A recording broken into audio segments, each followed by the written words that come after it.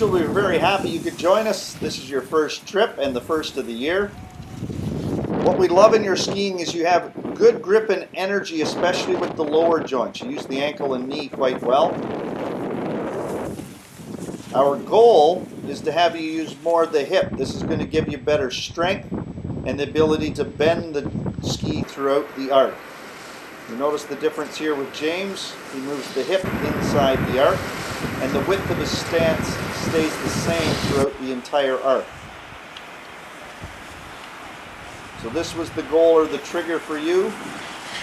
Try a little bit wider stance for a while, and try to keep the width of your feet the same from the beginning of the arc through the end of the arc.